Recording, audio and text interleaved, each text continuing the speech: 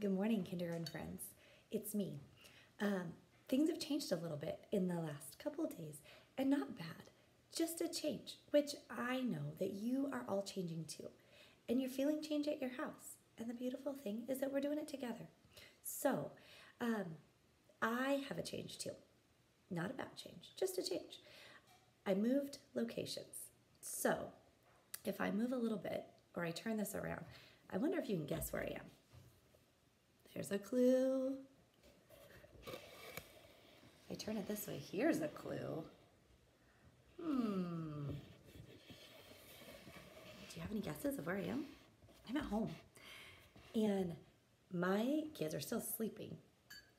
And maybe you're still sleeping too as I'm doing this. And that's okay.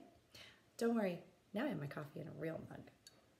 So we're gonna be doing things here from my dining room, which is kind of funny, but in my next video, you'll see it's gonna look very similar still. School is still school.